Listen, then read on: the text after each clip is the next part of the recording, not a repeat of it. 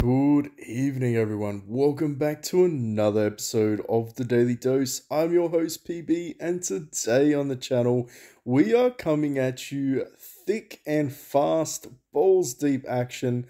We're going to be building our very first mythic hero. I'm excited. I hope you're excited. Obviously, it wouldn't be much of a video if we didn't do some summons, but we're going to talk a little bit about some strategies behind that as well, what I would have liked to do, and what the reality will probably end up being. But in terms of this, I decided to start the video with this lovely icon on the page, and that's a little bit of an announcement. I have decided to join the Facebook community and create a page specifically for our channel. It's called Push Buttons Gaming. Hit us up with some friends requests. We will of course be accepting everybody that way, and that's pretty much so that we can start to interact with the official channel for Dynasty Scrolls, because I feel like we need a little bit more exposure in terms of personal interaction with them, and maybe they'll acknowledge our existence. But if you are new or visiting, welcome of course. Let us know in the comment section down below how you found our channel, if it was through YouTube, Facebook, a friend, Discord. We do have a Discord community, 160 almost. We are thriving, growing every single day. Don't be afraid to jump in and say hello. And of course, we'll see the OGs in the comment section regardless. But jumping into it, despite the good advice, and it is good advice, I decided to go ahead and do some Mythic Summons previously, just so I could gauge how far I would need to go in terms of spending, because there's nothing worse than me spending, 70 or 80 tokens and not being able to build the hero. So the reality was I did spend 70 tokens, not 70 heroes, 70 tokens so far in the Mythic. And the reasoning, and we'll get into that in a little bit as why I decided to go ahead, but I also went ahead and did the summoning here as well, 880. I'm trying to track down Lubu. Obviously, I want to get into 6-star. We didn't really manage to get anything decent in terms of being able to get the pull ratios, unfortunately. But back to this one, 70 pulls. I feel like we got around, and I want to say we started with 55 and we're around a 97. So we got around 40, close to 40, maybe a little bit more, 40 shards out of 70 tokens, which is pretty, it wasn't good. It wasn't a good, I don't feel like it was a good pull rate. I was getting a lot of ones, not a lot of threes, unfortunately.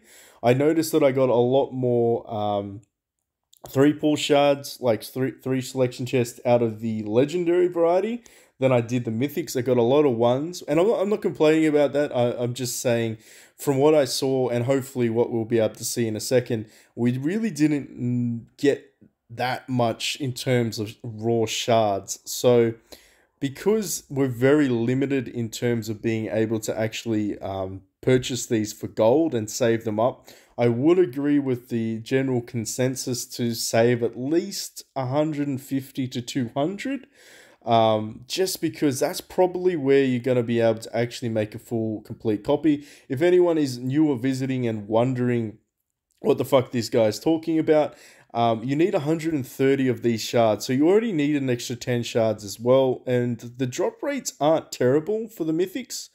So I can definitely confirm that the drop rates are better than the legendary, as it says on the screen. There's a 44.75% chance to get a mythic hero, and of course the legendary hero shards are up there as well. It's pretty much a 50-50, and of course you do have a guaranteed 3 every 10 bomb, or every 10 draws, but you do need to do quite a lot in order to get there. And I think it states it, if I'm not mistaken, it actually tells you you need to do 100, so you need to do 440 pulls minimum just by getting 3. So that's your minimum that you would need to do, is 440 pulls. Now obviously that's not necessarily the true statistic, because obviously you get more than 3 guaranteed in a 10 bomb. However, I think they're just giving you the raw minimums there. So you really do need around 200 to get that guaranteed 130 shards, which I think is pretty much where people's consensus lay. However, we decided to go ahead for the obvious reason that nobody is competing on my server, which is, I feel like, a big consideration if you're thinking about, do you pull the trigger or do you not? Are people actually competing on your server? As you can see, we don't have anyone that is attempting. We've got Israel, Vingado, and myself.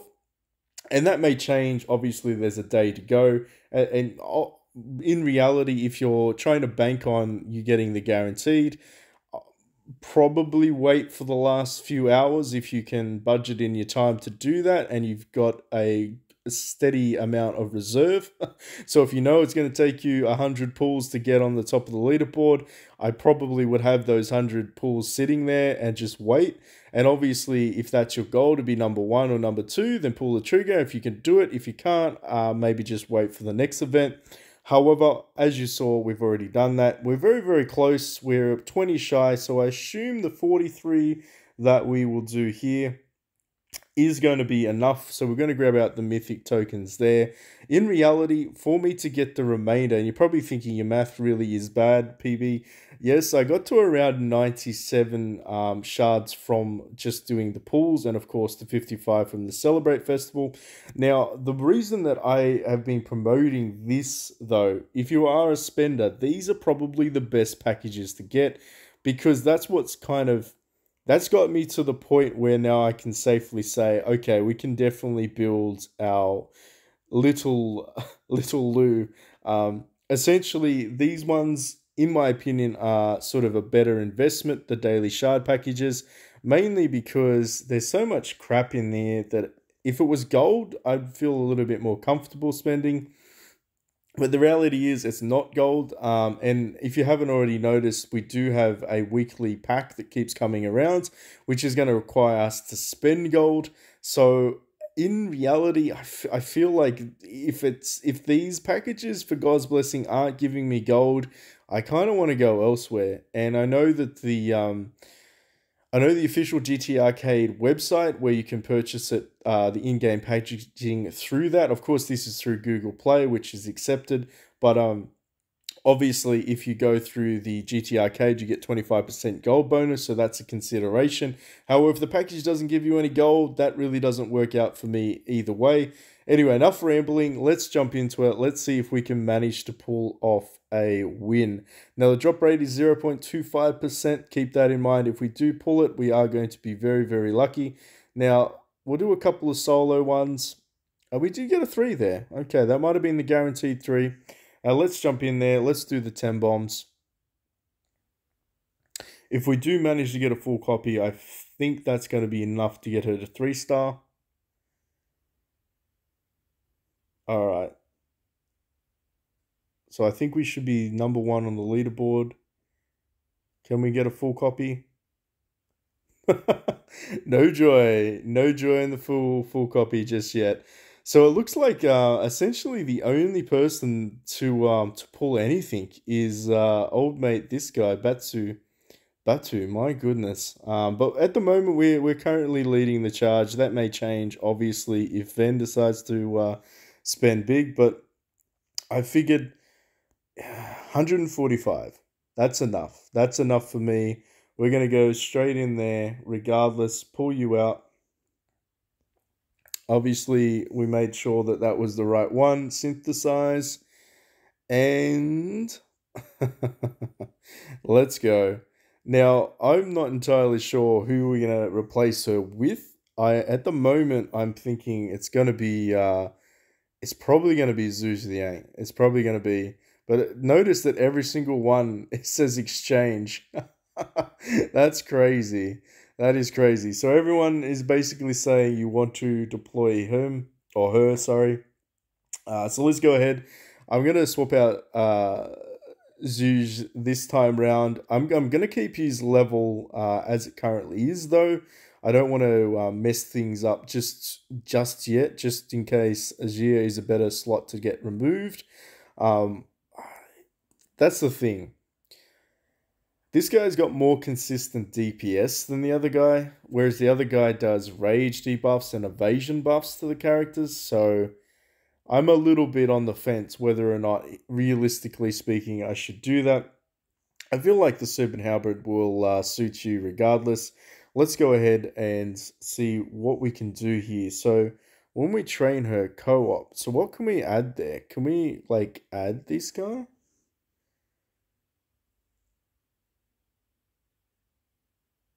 Ah, assisting lieutenant level will be the same as main hero. And then you get affinities. Oh, attack and HP. Very cool. If I change that, what do I get for you? Does it tell me what the affinities will be?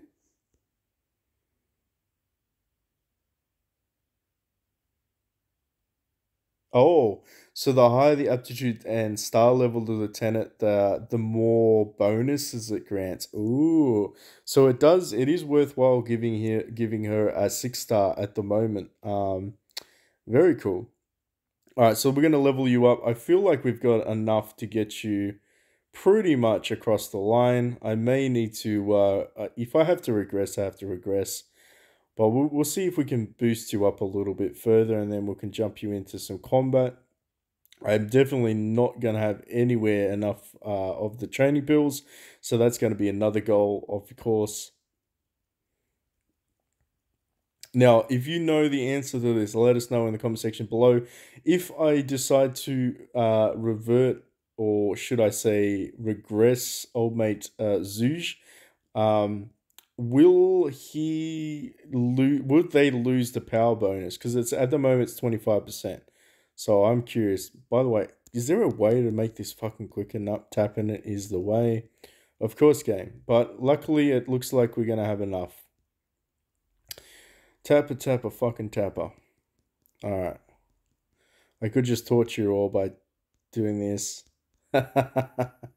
No, I wouldn't do that. All right, so we do need to awaken you too. Interesting. Very, very cool. So I need to do real realm beast 4 times and treasure hunt. Ah, very nice. All right, so realm beast. I don't think I've done any of you today. Did I do one of you today? I did. All right, so I think tomorrow we actually get X server if I'm not mistaken. Is it? No, not tomorrow. I think it's the next day. All right, so we'll be able to do that in a couple of days and get her to above there. And of course, we're going to do the ruins. Oh, man. I really need more stamina. Obviously, this is really one of those little videos that by this stage most people probably jumped out. But as you can tell, we've managed to build her. Is she going to be super duper powerful? I don't know. I hope she will be. I really do.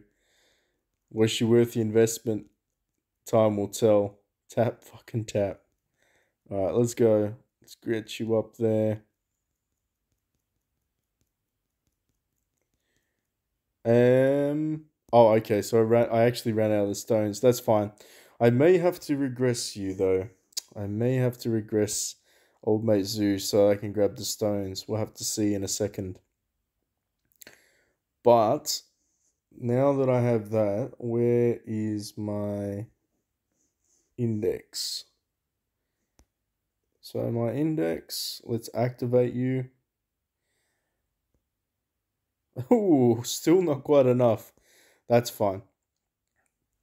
Now, if anyone's wondering, there is in fact the Warlords Clash. It is awakened. It's come back. Let's go ahead and see if we can do a couple of fights. And we'll test out the Beast Realm. We'll see whether I can push Beast Realm as well. Test her out. So if you stuck around so far, let me know. Did you manage to build the one that you're after as well? Right. If you see me, if you see me in here, say hello. I almost feel bad. Yeah, no, I feel bad about this. All right, let's jump out of there. This is a terrible example. It's not even gonna let me try and fight. Beast realms, however, will. They will indeed. Let's go to you. Now, I'm not entirely sure about my setup at the moment in terms of formation. Probably not the greatest. We're just going to go with it. Let's just go with it. Let's see if we can get a W here. I'll be curious to see.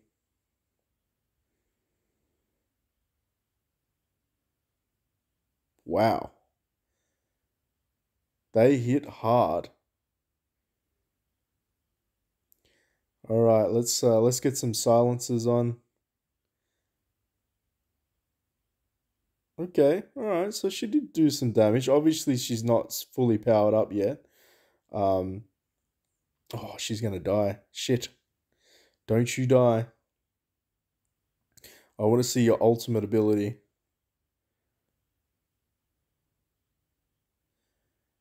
Karkadan, get the stuns out. Don't die. Fuck. This is a savage. Come on. Ooh, did you kill someone? I think you killed someone.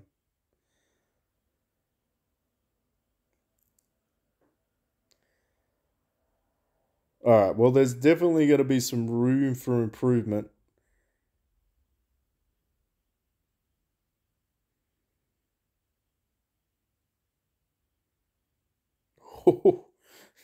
Getting absolutely fucking slaughtered. Slaughtered. Although she stuck around long enough just to die there. It is a sad, sad day indeed. I don't think we're going to be able to clear this one just yet. We did get close. We may just have to upgrade her a little bit further and get the team up there. But that was interesting. So she does do some pretty cool ultimates. Maybe maybe we can try her out. Maybe we'll where is it? Let's go and let's fight her again. Let's challenge you. I might not put her in the path of Dian Wei. I think that's probably a smarter idea. Let's go there for some silence. Yeah, let's try this. Actually, you know what? Might as well throw in Savior's Blessing as well.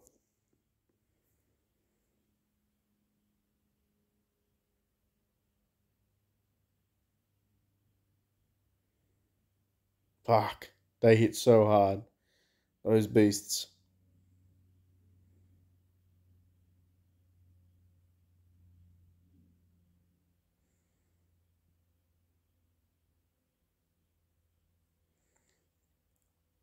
Hmm.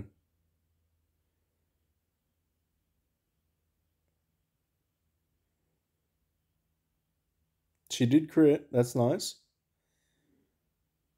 We did manage to kill one. Very good.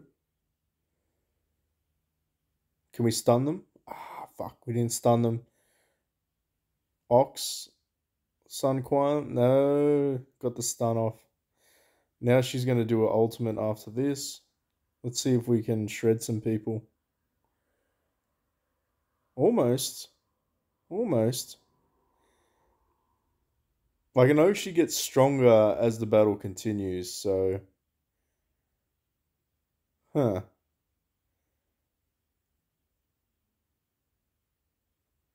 She got silenced and died. Ah, damn it.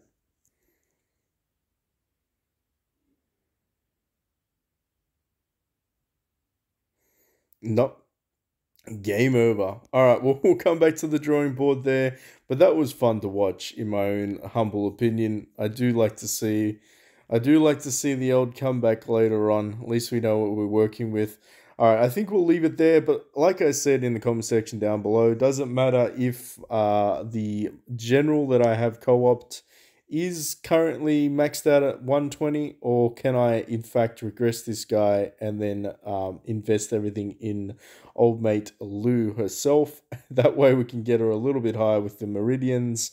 Obviously that would be the goal, is to awaken her tomorrow as well. Anyway, I think we'll leave it there. Thank you so much for watching and the continued support. We are very, very close to 800 subscribers. Let's keep growing. Let's get to 1K and get that partnership going, as well as some live streaming on YouTube. Of course, for those that are in the Discord channel, you have my absolute permission to go ahead and live stream your accounts. If, of course, you're using the proper security, don't give away any passwords or anything like that. Be safe, but otherwise, I'll catch you all in the next one.